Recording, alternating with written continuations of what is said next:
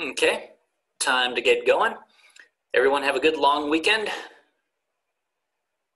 I think that was our last long weekend for the rest of the semester, right?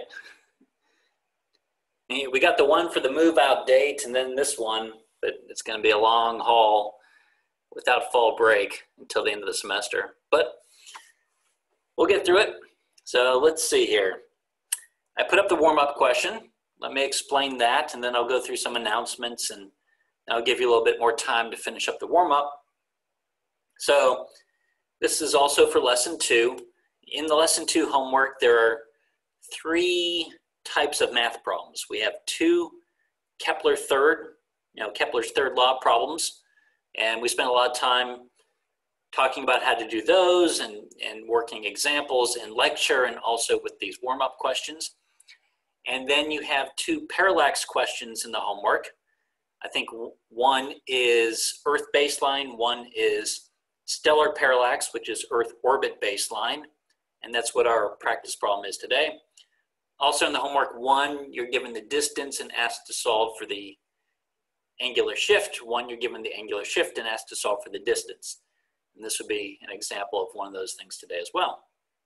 So I worked out an example in class last time. We calculated the distance to Venus at closest approach using parallax. That was Earth baseline parallax, where you were given the angular shift. So I think this one is the opposite on both accounts, stellar parallax, where you're given the distance. Anyway, some practice, and then you'll have more practice in the homework. And that should get you ready for the exam. These tend to be one of the trickier types of problems because there's usually 2 components, like a plug and chug component, but also a unit conversion component that's important. But anyway, in this one, we're talking about a nearby star. That star, I tell you, is 1 million astronomical units away, which would be a nearby star. Stars get much, much farther away than that. And I'm asking through how many arc seconds does this star appear to move as Earth moves from this side of the orbit to the other side of the orbit, which, as I've drawn it, happens to be January to July. So that's that. And I'll give you time in a second. Let me just run through some other announcements. I just want to set that up so you can start thinking about it in the background. Homework 2 is due this Friday, and we will wrap up homework 2 today, so that holds. And I'll have office hours tomorrow at the regular time. So if you're having any difficulty with the math questions, or any questions, feel free to come to office hours. Homework 3 was due the following Friday. I've already bumped it to the Monday after that. And then, 4 days later, the Friday after that is the first exam. And that's still the date we'll go with for now. We'll see how well we do getting through the lesson 3 material, which will start today. Also, one other announcement before getting back to the warm-up question is today, if you're in the lab courses, in the lab sections, I sent you an email, and you may have already gotten some information from your TA. The reason we have these labs where you get to use real telescopes at real observatories that are also used by real professionals. This is obviously not something done on the cheap. It's a pricey enterprise, and I'm excited that we can open it to students. The way we do that is through getting grants from the National Science Foundation, in particular the National Science Foundation Education Directorate. They're the ones who are funding large efforts so we can open up these telescopes for student use. And we just got another one of those grants, as I think I mentioned before, a large one, almost $2 million. And as part of that, we have to survey our students. And so I've sent you out a pre-post survey, which means this is the pre, and then you'll see the exact same survey at the end of the semester. Very straightforward, simple questions about your attitudes, about astronomy, and about science in general, and questions about how confident you feel, how confident you are in your own abilities to do different things. And it's all anonymous. I'll never see the answers except in aggregate form. I won't see your individual names or anything attached to anything.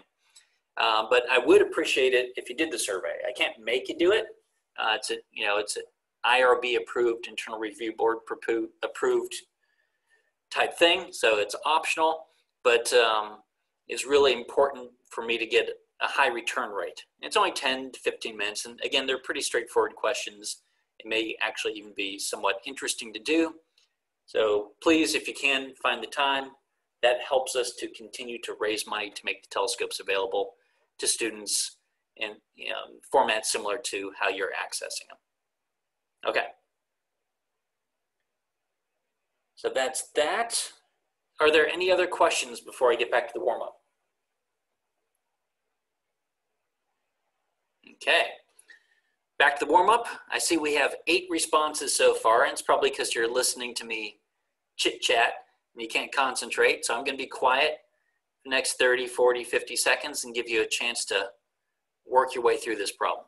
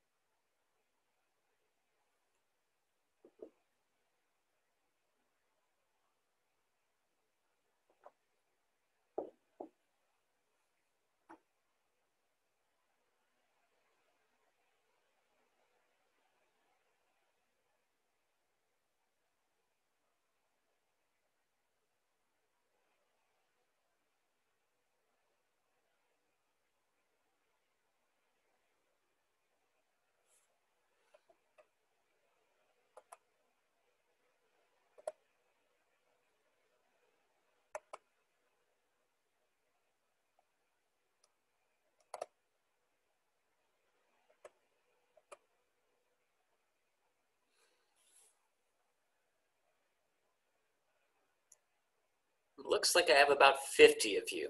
So I'm expecting about 20 responses. I'll throw you in the break rooms. It's me cracking the whip. Whoosh.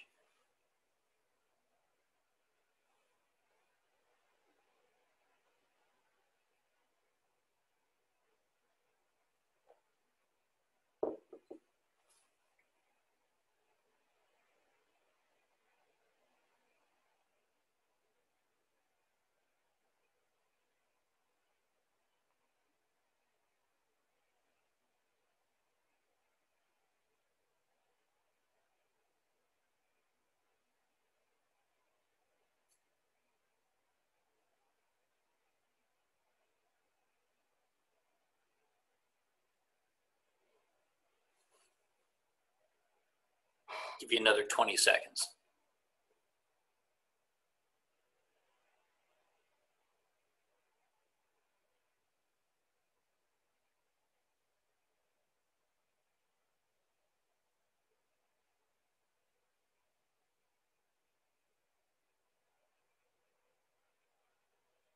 All right, 20, I'll take it.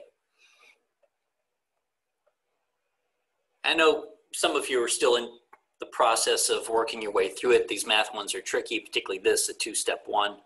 Feel free to keep submitting. Don't feel bad if you didn't get it done at this pace. But let's just see what we have so far. Got some numbers all over the place. Let's do a histogram.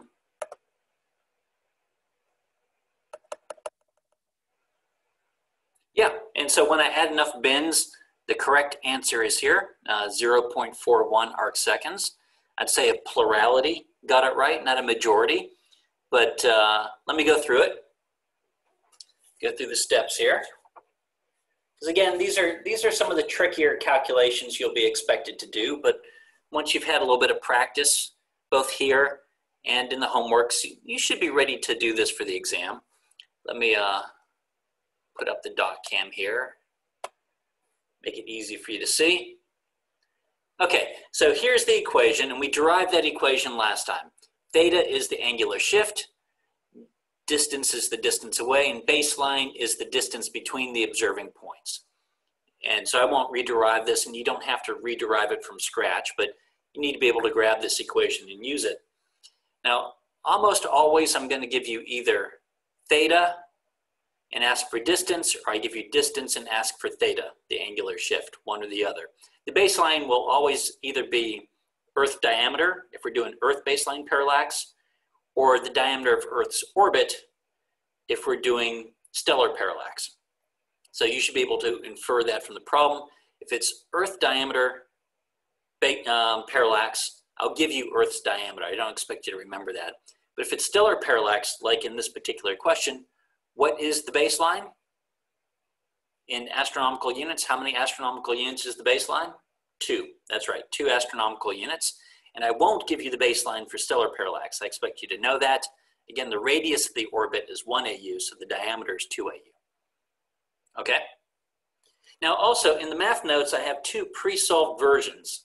I have one where it's already solved for theta, and one where it's already solved for distance. I think what I'm doing here is I'm just plugging things in, and I'll solve after the fact, but those pre-solved versions may be useful, may be cleaner, and so just be aware that they're there. Okay, so 2 AU going in for the baseline, and the distance was 1,000,000, so that's down here in the denominator. The AUs will cancel out, so 2 divided by 2 pi times 10 to the 6, and this is a cause of a lot of calculator errors. You want to divide by 2, divide by pi, divide by 10 to the 6. Don't divide by 2 pi 10 to the 6, because your calculator may divide by 2 and then multiply by these numbers. Or put all these numbers in the denominator in parentheses. Anyway, 2 divided by all this stuff will be a very small number. 3 times 10 to the minus 7. And then to get theta by itself, we're going to multiply both sides by 360 degrees. That brings this up to about 10 to the minus 4 degrees. So again, it's a very small angular shift. And astronomers, they tend to measure things in arc seconds. So this is the unit conversion. We're going to want to go from degrees to arc seconds. In 1 degree, there's 60 arc minutes. In 1 arc minute, there's 60 arc seconds. And you multiply this all out, degrees cancel with degrees, arc minutes with arc minutes. You're left with an answer in arc seconds, and it's 0.413 arc seconds. Yep, that's the whole thing. And that's what most of you got. Well, it's what a plurality of you got, but hopefully that helps, and you'll have better luck or do well with the ones in the homework. Okay, questions about that? Okay, so let me slide this over. Where are we? We're at the end of lesson 2. Lesson 2 is planetary motion, and we had gotten up to Kepler's laws and then Newton's laws of motion. So with Kepler's laws, he's describing the motions of the planets, and he's nailed it. He's finally gotten it right. We finally, after all these centuries, got it right. We can explain the motions of the planets, predict where they'll be in the sky to as much accuracy as we want. So then we start talking about Newton's laws of motion, and why are we doing this? It's because Kepler's laws are empirical. They're mathematical equations that work, but Newton suspected there's a deeper, more fundamental level of understanding. So he's introducing these physical laws of motion, and so far we've just talked about, we haven't talked about gravity or anything in space. We've just talked about balls rolling on tables and things of that nature, just basic motion down here on Earth. But what we're going to do now is take his laws of motion and build up and create his law of gravity. And then once we have his law of gravity, we'll be able to use it to explain Kepler's laws. That's the flow that we're going to try to achieve. Okay, so next topic's Newton's, let me write it out here. Newton's universal law of gravity. The universal law is kind of a big deal. This is a law that works not just here on Earth, but throughout the entire universe, which was a new and novel concept back at that time in history. We thought there were certain laws that governed the universe, govern things on Earth, and separate rules for the heavens above. And we thought they were completely separate. And Newton, in coming up with this law of gravity, stumbles upon the idea that it's just one set of laws that describes everything. We take that for granted now, but it was really kind of insightful then. But we'll double back onto that concept. Let's build up his universal law of gravitation. We'll start with this example, the baseball player. Well, let me just expand it a little bit and keep some of my whiteboard. Okay, good enough anyway. So here we have a baseball player throwing a baseball, and this is actually demonstrating all three of Newton's laws of motion, N1, N2, and N3. We'll start to put these together. So N1, if you recall, a body at rest will stay at rest. A body in motion in a straight line at a constant speed will stay in that motion unless acted upon by a force. So the baseball player releasing the baseball is an example of Newton's first law. Throwing it in a particular direction at a particular speed, in the absence of forces, it would just keep moving in that direction at that speed for all time. But there are forces acting on it. There's air friction, which is slowing it down. But more importantly, the force of gravity.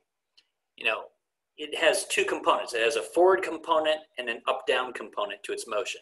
The forward speed stays pretty constant the whole time, except maybe air friction slowing it down.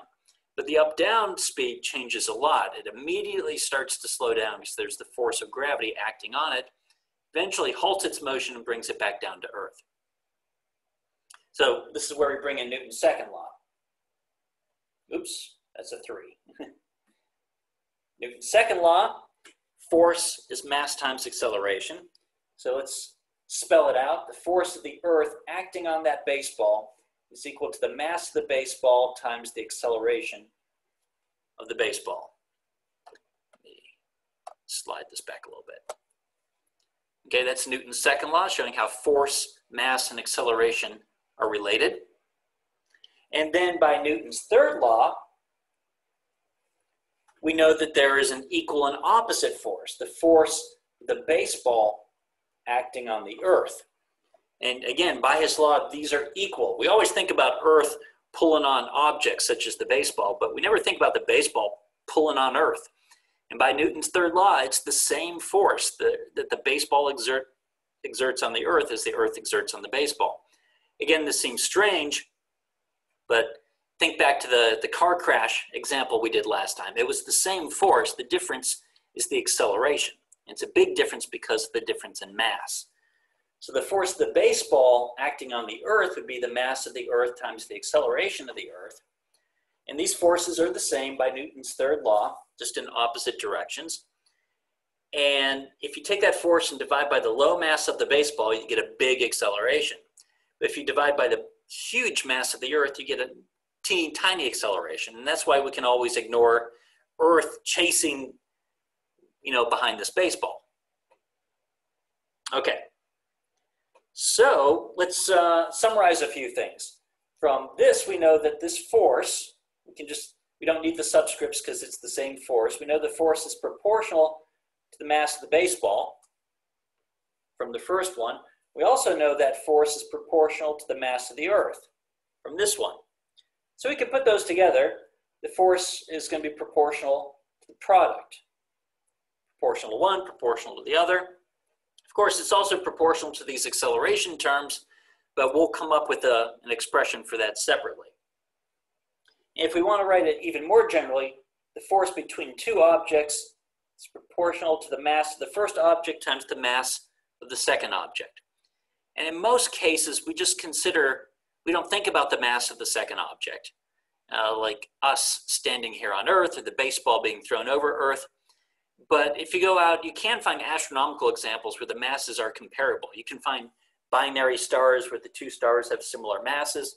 So clearly it's going to depend on the mass of both, not just one. And it has to do it in kind of an equivalent way. So this is not too surprising that this is what he's come up with. But that's not the whole story. There's one other factor that's really important with the force, and what is that factor, that parameter that matters? Someone want to shout it out? Distance. Distance, yeah. Scrolling my slides down. Yep, the distance. And this is a hard one, or was a hard one for Newton to test. If you want to take an empirical approach, an experimental approach, you can measure the force, basically measure how much something weighs here on the ground, and then you have to get up to a greater distance and measure again and see how much less it is. And then another and another, and once you have that data, you can figure out how force drops off with distance, how it changes with distance. But Newton couldn't do that. It's not the distance from the surface that matters, it's the distance from the center of the earth. He could climb a tree, go to the top of a building, but you're still essentially the same distance from the center of the earth. He couldn't get farther away from the center of the earth enough to make a substantive, yeah, there we go, measurement. So he took a Gedanken approach. He did a Gedanken experiment. That's German for thought experiment. So here it is, Newton's cannon. And then he combined it, as you'll see, with planetary data to finish it up. So he's thinking, and this is from the Principia, this figure. Newton drew it himself. You have the earth there, and suppose you have a really tall mountain. No mountain is actually that tall compared to earth, but just, pretend it's a thought experiment. And you drag a cannon. This is called Newton's cannon. So you drag a cannon up to the top of the mountain and fire the cannonball with a certain force, a certain speed. And it goes and lands here at the bottom of the mountain. Well, if you fire it with more speed, it'll go farther, obviously, and it'll land somewhere out here. And even more, it'll go and go and go, and the earth is curving beneath it, but it will eventually land here. In this case, we've gone 1/4 the way around the earth. And you fire with more force, it's going to keep going and falling and falling and falling, but the ground is falling beneath it, and so it lands over here. And then with enough force, it'll keep falling and falling and falling and falling, and the ground is falling at the same rate, and you keep falling, you come back to right where you started, and then just keep going. If there's no air friction, you just keep going around and around and around forever. Of course, there is air friction, so that's not going to work unless this mountain's so tall it gets above the atmosphere. And in which case, this is an orbit. That's like a satellite going around the Earth. You can imagine maybe he builds a tower and brings his cannon all the way up here and fires. And so that's like a higher orbit. And you can imagine keep going all the way up to the orbit of the moon. So the moon is basically a big cannonball in this analogy. It's moving at just the right speed, that it's falling at just the right rate, that it keeps going back to where it started. And this was the great aha moment, because now you have descriptions, laws that work on Earth, laws of motion, laws of gravity that work here on Earth that are explaining the motions of things up in space, such as the moon and satellites. Newton didn't have satellites back in his day, but not artificial ones, but the same principle applies. And so he realized, wow, I can figure stuff out down here on the Earth, either in my head, or us lesser beings have to do experiments to figure out the laws of nature. Figure it out down here on Earth in our laboratories, get these laws, and they're universal. They work throughout the entire universe, throughout all of space. And that's a big leap, but it's a powerful one, because we can just fiddle around in our labs here, come up with laws, and then use them to explain everything in the universe. And we've tested this. It is a huge leap, but how far have we tested it? Well, we've sent spacecraft out of the solar system. The 2 Voyager probes have left the solar system. We have New Horizons, which visited Pluto and is now some distance beyond it. So we have some probes that have gone pretty far out, and they continue to function under the laws that we assumed when we designed them. And we haven't gotten farther out than that, but we can look as far out as we want, and we see things going on in the universe, things happening, and objects in different states. And we can take the light and take a spectrum of the light, and as we'll learn in lesson 3, there's all sorts of physical information that we can extract from the spectrum of light. And so far, everything we see is explainable with the laws of nature. It all fits together with these laws that we've derived here on Earth. So the laws of nature do appear to be universal. So again, we talked about empirical law, such as Kepler's laws. We talked about physical law, such as Newton's, where you have a deeper level of understanding. And now we're talking about universal law. And you can have, they can pair up. Newton's laws are both physical laws and universal laws. Okay, powerful concept. So then when he realizes that the things in the heavens are following the same laws of gravity as everything down here on Earth, then he can just look at planets at different distances from the sun, look at their distances and speeds and forces, and then figure out how the force of gravity varies with distance from the sun. Because he now realized, they're just not moving at any particular God-given speeds. They're just following the law of gravity. Okay, so how does this work? Well, here's the Earth going around the sun, and we're traveling right now at some speed in some direction. That's the red arrow. But the force of gravity is always pulling on us, always deflecting our orbit. And so we have this instantaneous speed, but the force is just such that it keeps pulling us into an orbit that circles around and comes back on itself, pretty close to a circle. Now, if we were going faster, you can imagine you need a stronger force to hold us in that circular orbit. We'd want to fly off into space. Or if we were going slower, you'd need a lesser force to keep us in this orbit. So clearly the speed at which you're traveling and the force that's required to keep you in that orbit, they're related. So let's write that over here. The force is related to the speed. The faster the speed, the higher the force has to be to keep you in that orbit. And then what we'll do is we'll look at the planets going around the sun and see how their speeds connect to their distances from the sun. And then through transitivity, we'll have a relationship between force and distance, which is the part of Newton's law of gravity we still need. But first, just to demonstrate, I'll do a little demo here, that force and velocity are related. This is something you can derive, and I'm going to give you a video to watch where we derive this and a few other things in just a minute. Let me just do a quick demo. So here I have a ball on a string. The force of gravity between the ball and me is too weak, so I can't use gravity, but the string will carry the force through the tension in the string. So I'll wrap it around my finger, and maybe I'll give it a little bit more space. Not in my classroom, so I got to be careful not to hit the ceiling or anything. So I'm spinning it at a certain speed, and so there's a force, the tension in the string, and I feel it in my finger. And so my finger's like a measuring device for the force, a crude one. Now if I increase the speed, then I can feel it in my finger. It's a much greater force to keep it in the circular orbit. My finger it's turning blue because the string is cutting off the blood supply. And you all can imagine the same thing. If you have a ball on a string and you're spinning it, force and speed are related.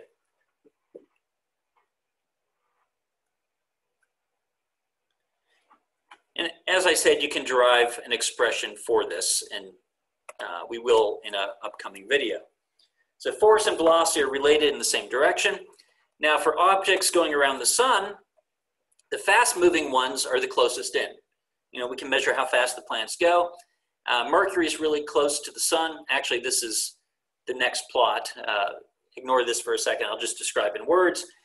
Mercury is the fastest moving one and is close to the sun. Neptune, the farthest planet out there, is the slowest. It's farthest. So these things are oppositely related. Let me get that here. The faster you're going, that means you're closer to the sun. That's the relationship there. So by transitivity, we know that the closer things to the sun will have a greater force of gravity to keep them in their orbit. And that's what I'm plotting up here. So this is force versus distance. The force is in arbitrary units of Mercury's force. So here's Mercury. Venus is almost twice as far away, and it's 1/4 the force, turns out. Earth is almost 3 times as away, 3 times farther away, 1/9 the force. Mars, 4 times, 1/16. So this is a 1 over distance squared relationship, and that's the part that we needed. The force of gravity is proportional to 1 over the distance squared. So it's half a thought experiment and half planetary data. And the thought experiment let Newton know that he could use the planetary data to figure this out because it was a universal law. He can use stuff in the heavens to explain laws here down on Earth and vice versa. So let's combine these two. We know mass or force is proportional to the product of masses. It's inversely proportional to the square of the distance. So altogether, force is proportional to m1, m2 over distance squared. And this is Newton's universal law of gravitation. Here it is in words. Every particle of matter in the universe attracts every other particle of matter with a force that's directly proportional. That means in the numerator, the product of the masses of the particles. And inversely, that means in the denominator, proportional to the square of the distance between their centers. These things are always scarier to look at in words. The equation seems to do it better justice. Here it is again. And proportional means there's a constant proportionality. So we call that G for gravity. Here we have two masses, a distance r between each other. This is the force between them. G, I'll write it out, but you're not really going to need it. G is equal to, I have it here, but 6.67 times 10 to the minus 11 Newton meter squared per kilogram squared. Those are the units. And you won't need it because I'm not going to ask you to calculate any forces in newtons. I will give you ratio questions. Like, let's just try some. Let's see how good you're getting at this ratio stuff. I said that once you wrap your mind around it, you'll be able to just look at the equation and know the answer. So let's say it's the sun and the earth. What if the sun doubled its mass magically right now? The force between the sun and the earth would go up by a factor of 2. That's right. And what if we doubled the distance between the sun and the earth right now magically? The force of gravity would go down by a factor of 4. That's right, because it's 2 squared. So again, you can just look at the equation and get the answers.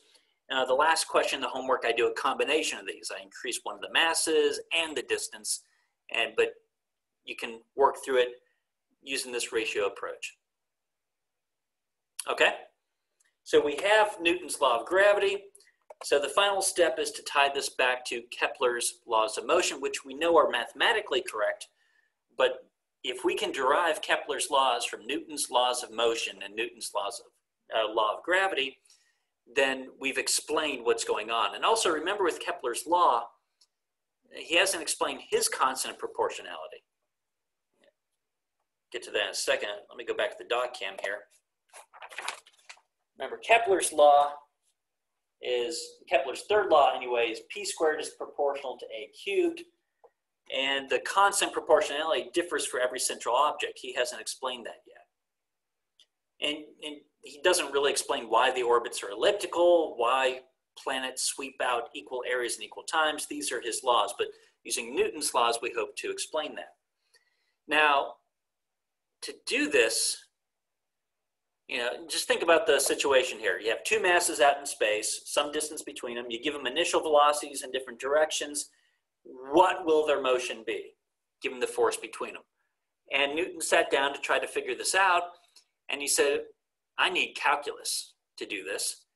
And there was no calculus, so he took a break from inventing physics and invented calculus, and then came back and used it. Newton's just one of these amazing scientific figures. There are a lot of scientists that are clever. Like Kepler was clever. Galileo was clever. But there's some who are just incredibly, scarily, wickedly smart, and Newton's one of them. Just inventing entire fields to solve problems. Modern civilization is based in large part on physics, on mathematics, calculus in particular. The engineers need to know all of this stuff. Even if you're designing circuit boards and things like this, it's calculus, it's physics. And a good chunk of it goes right back to Newton here. Einstein was also that smart.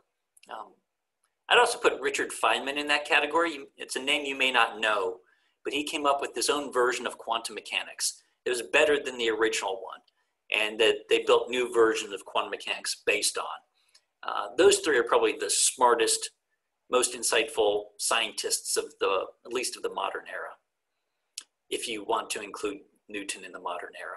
Anyway, so he invented calculus. Leibniz also invented calculus, just for the record, and they did simultaneously. And then they spent years arguing with each other about who deserved credit. At one point, Leibniz petitioned the Royal Astronomical Society to decide this matter, which wasn't a smart move since Newton chaired the Royal Astronomical Society and just decided in his own favor. But anyway, Leibniz also gets credit for calculus. So once Newton had calculus, he can figure out, okay, what will the resultant motion be? Turns out, ellipses. They'll travel in ellipses. You can derive it from first principles, from Newton's laws. What about the speed? Well, it moves faster when you're close to the central body, slower when you're farther away. And if you work through it, it's exactly as Kepler described, sweeping out equal areas in equal times. So he was able to derive these things. And finally, the third law, p squared is proportional to a cubed. He was able to derive that as well. And he was able to derive the constant of proportionality. I'll write that here. So p squared is equal to 4 pi squared over g times the sum of the masses times a cubed. So this is the constant proportionality. It depends on both big M, which is the mass of the central object, and little m, which is the mass of the orbiting object. Now, for most things in the solar system, you can ignore the orbiting object. The mass of the planets is nothing compared to the mass of the sun. The mass of most moons are nothing compared to the mass of their central planet. There are a few exceptions, but most of the time you can ignore the little mass. So p squared is approximately equal to 4 pi squared over gm. So dependent on the mass of the central body. That explains why we have a different constant proportionality for each central body, for the sun, for Jupiter, for Earth. Kepler didn't know why, but Newton was able to explain it. Oops, a cubed p squared. Okay, so I'm not going to do it in class today. Sometimes I do. Instead, I'm going to assign it as a video, but I derive Kepler's third law from Newton's for a special case. This class doesn't use any calculus, and I just said to do this, you need calculus. But if we make two simplifying assumptions, you can actually derive Kepler's third law from Newton's laws of gravity and motion. So here are the two assumptions. One, we're going to assume the orbit is circular. Circular orbit, in which case the semi-major axis just becomes what? The orbit's circular, the semi-major axis is the what of the circle? Radius. Radius, yep. And the second simplifying assumption is we're going to assume the central mass is much greater than the orbiting mass. In other words, we can ignore the orbiting object also tugging on the central object. You make these two simplifying assumptions, you don't need calculus. You just need high school algebra 1. And I'm not going to take up class time since we're running behind, but I do want you to watch that video. I've already put it on the YouTube site in the lesson 2 folder, and it will be at the very end. And, you know, I'll put this video here in a few hours, and then you can watch that one. It's about 20 minutes, though the first 5 minutes is what I've just done, so you can skip ahead of the intro and watch the derivation. I'm not going to hold you responsible. You're not going to have to reproduce this derivation. But sometimes it's good to see that these things can be done and that you'll be able to follow each step given what you've learned and see that Kepler's laws can indeed be derived from Newton's. So physical law rules the day now instead of empirical law. Okay, that brings us to the end of lesson 2. I'll pause for a second for any quick questions before starting setting up lesson 3. Yeah, can you put up the explanation for the warm-up question again? Yeah, I'll put it up, and how about, unless you have a question? No, I just want to see it. I just want to see it real quick. Thank you. Sure. Did a screen capture? Okay. All right, lesson 3. So in lessons 1 and 2, we did some astronomy, right? Basic astronomy, the Earth, the sun, the moon, the sphere of stars, or actual stars out there in 3D space. In lesson 2, we threw in the planets from a historical point of view. As we worked our way through, we eventually got to physics with Newton there at the end. We're going to put the planets, we're going to put astronomy aside for a little bit and continue our exploration of physics, both in lesson 3 and in lesson 4. We'll talk about the instruments, telescopes that we use to collect the data. But lesson 3 in particular, we're going to be talking about the nature of light. Maybe let me get a fresh page here.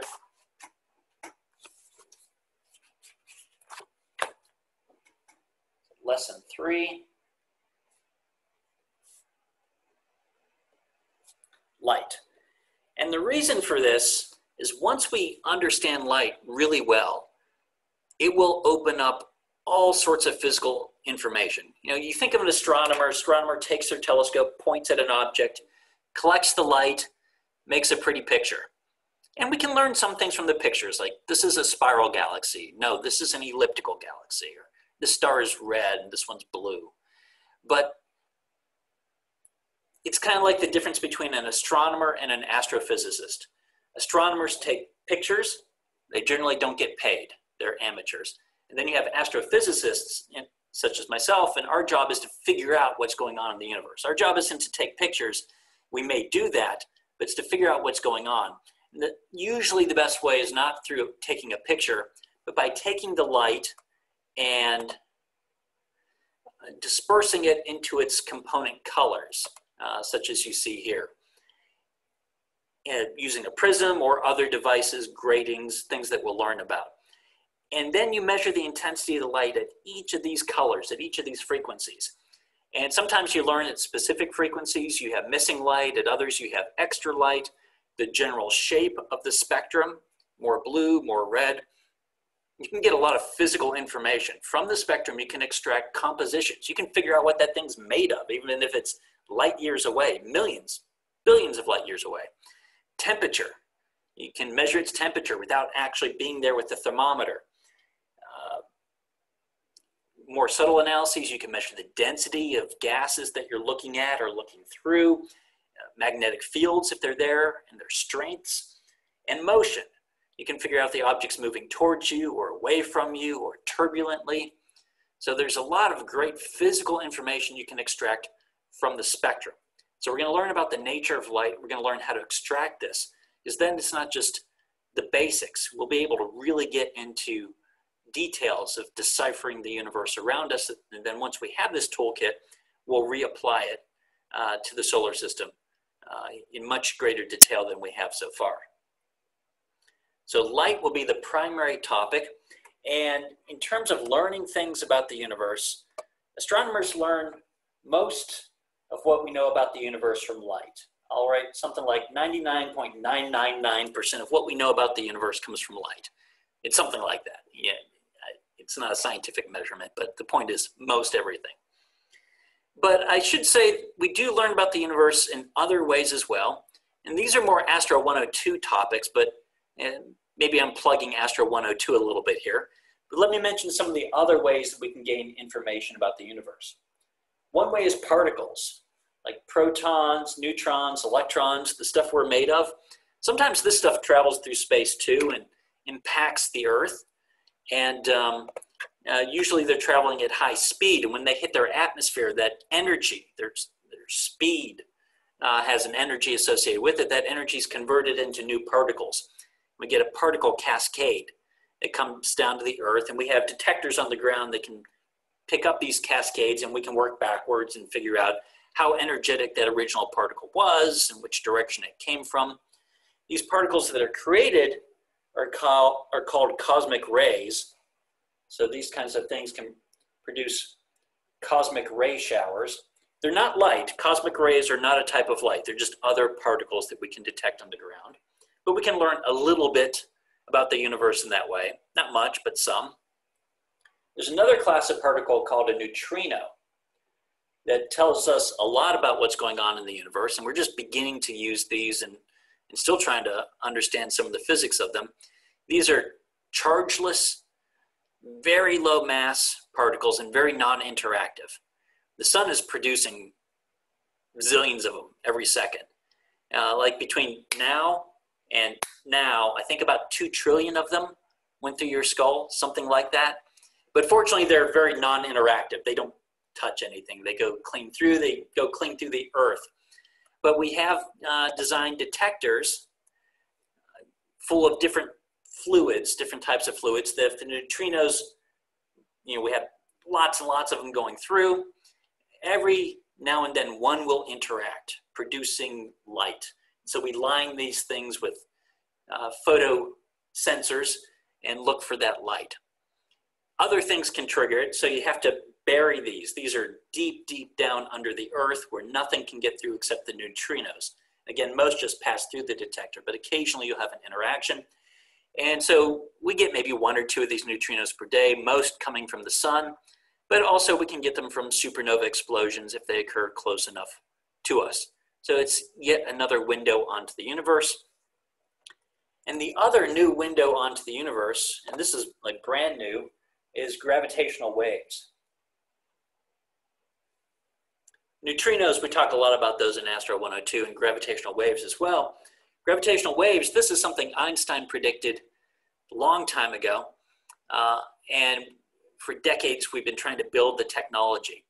And basically what happens is if you have 2 massive objects spiraling around each other, usually in spiraling, they're getting closer and closer and closer and going to combine, that will produce ripples in the fabric of space and time itself.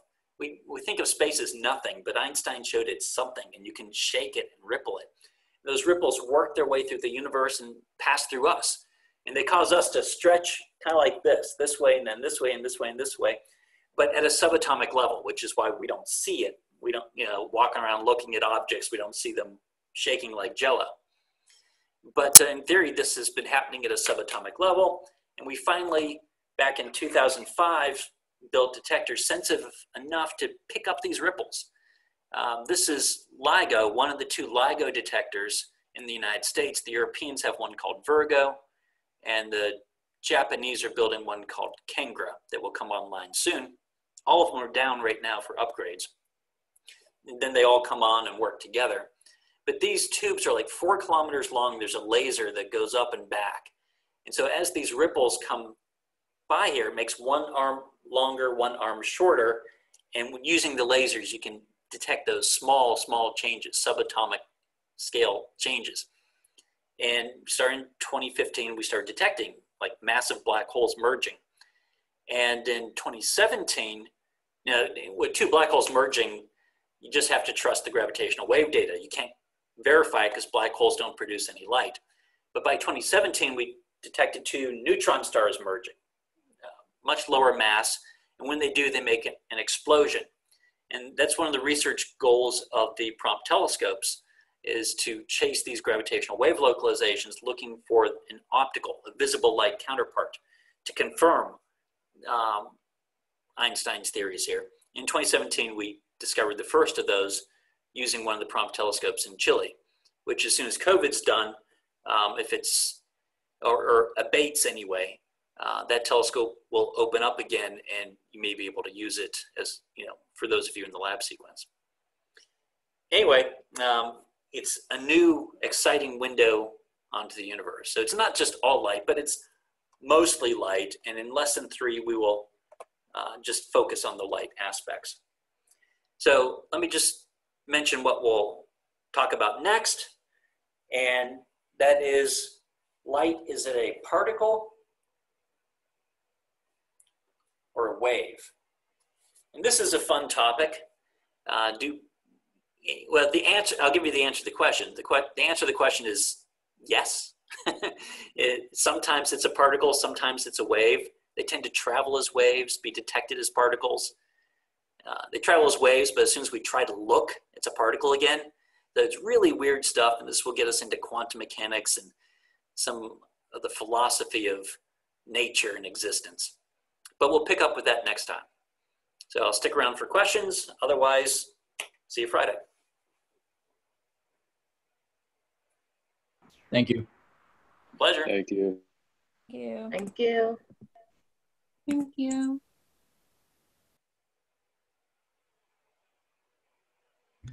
I have a question. Like, what kind of like videos or like extra work can I do to not necessarily like get caught up, but just to like kind of do some extra practice because I've never really taken astronomy, and it's not that this stuff is like confusing. It's just like I don't really know what it's like applicable to or like how to like wrap it together. Like, is there some extra stuff I can do to like improve my understanding?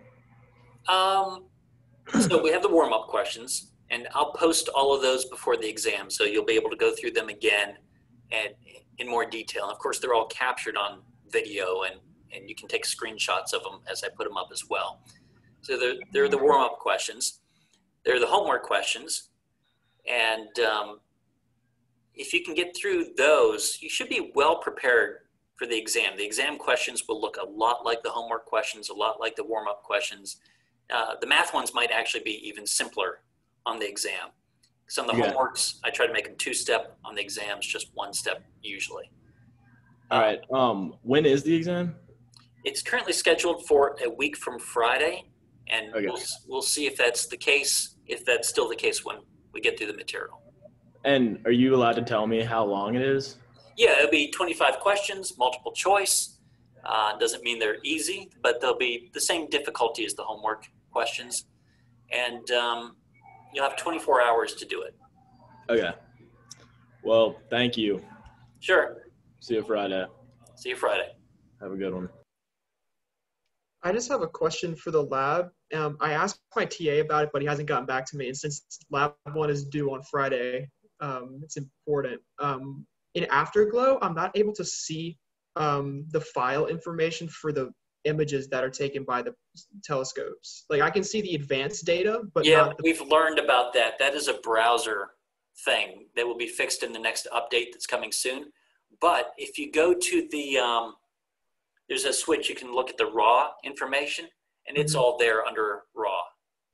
So I checked under raw, and like it'll say telescope, but there'll just be nothing listed. It'll just be blank. Oh, okay. Let me go there and take a look. Or is everything blank under raw? So the additional raw data is present, but the basic information is just not there. Okay.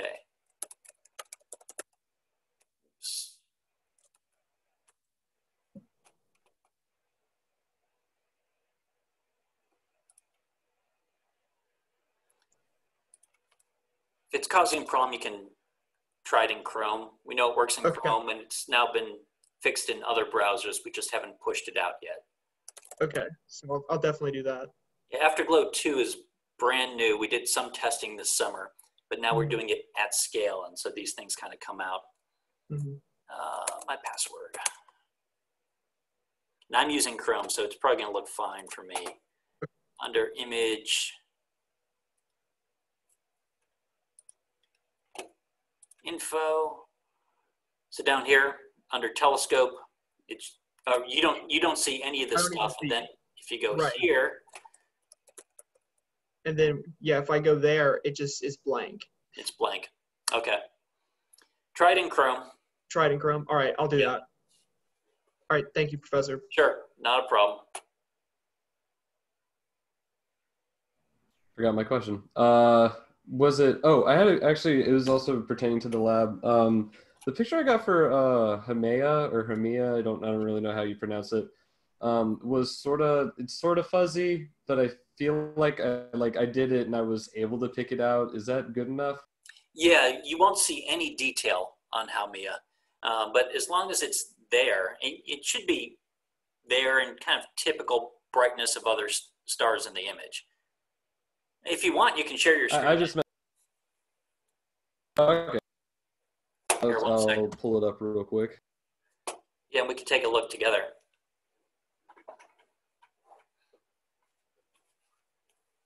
Sorry, I usually use spacebar to do it. I just unmuted myself. Let me pull it up real quick. Should be. And then I tried taking another picture of it again and resubmitting it, but that's not happening right now. Okay.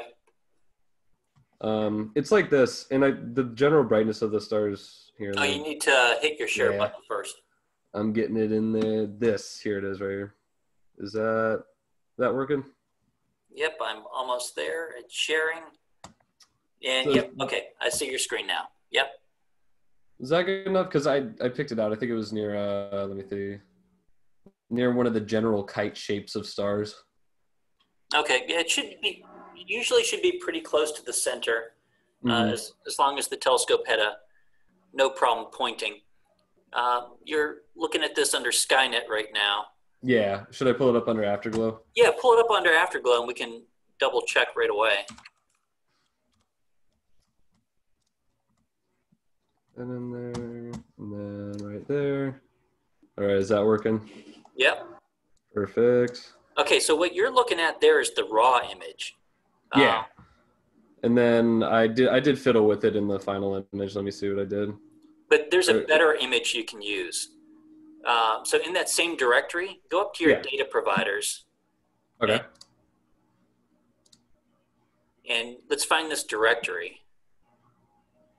So it's under user. And then find your Haumea observation. There it is. And go to reduced images. Load that one in.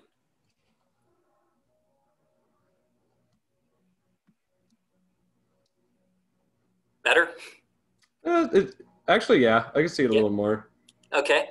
Now, let's load in the DSS. All right. Yeah.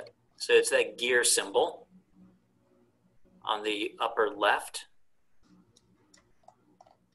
All right, I got that. Do you see? Is this right? Okay. And go ahead and synchronize the two. That. Okay, great. Then what I got was, wait, was that? So there's that. And then what I found was, let's see. It will be at the very center of the DSS image, but in your image. So zoom out. So you can It was this one. Yeah, that's probably it. Looking. Yeah. Yep. That's got to be it. So I'm pretty sure that's what I chose in my final one. yeah, your image is not the greatest. Do you know what telescope it came from? It came from, I think it was USASC. Yeah, it was USASC. Okay. Which is usually a good scope, but it may have been bad weather conditions. Mm-hmm. And normally, then I can't resubmit it. You can if you want, but I think you have it here. Okay. So yeah, it's the one. Go ahead and point to it again. I'm pretty sure it was this one right here. Yep, it is. You see the one to the left and the one beneath it just barely. Those are the two down below that are diagonal. Yep. And so in the lab, you'll put little markers around common stars in both images, and then another marker and label around Haumea. Yeah, I'm pretty sure I already got that part done. I just wanted to make sure because I knew this image was a little funky. Yep, it's good enough. Yeah. Sweet. All right, thank you. Sure, my pleasure. I don't know, another fun astronomy question. Sure. How much of the calculus that we use today was actually made by Newton and not derived from other people? Today, that was all Newton. I mean, we barely have skimmed the surface of the calculus and the mathematics he did. Yeah. If you watch that video, you'll see a little bit more of it, but we don't even make use of calculus in that video. But it's all from the Principia. Okay, that's cool.